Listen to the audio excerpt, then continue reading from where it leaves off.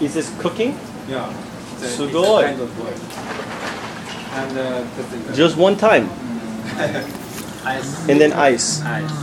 Ah. You may also eat. And little bit Tender. Rough. Soft. soft. メリット難しいな英語ではなんていうのかな。ぬるぬる。Oh, noodle. Okay, noodle noodle. Noodle noodle. Ah. Okay. Ah, taking off the skin. Sugoi. Ah.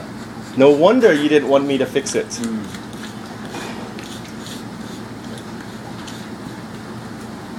これでぬめりが取れる。すごい。いいね。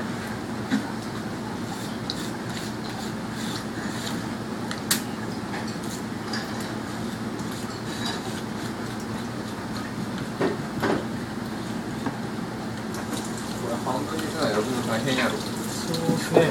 これ蒸すと、柔らかくなってちょっとまた焼くまで冷やさないと足らないんで、あとはそのまま焼けばいけます。蒸すと柔らかくなるっていう。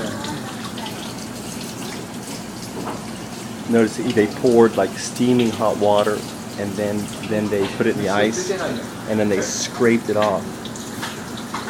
Da, da, da, da. That is the two ways. If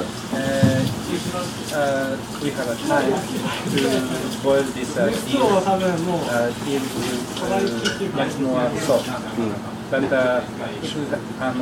this time we have not so many time, so directly.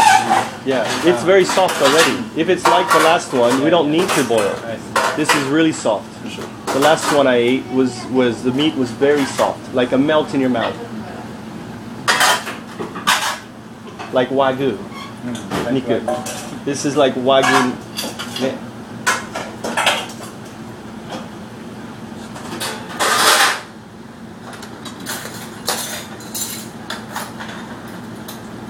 Oh, keko desu. Dozo. 手がつくから。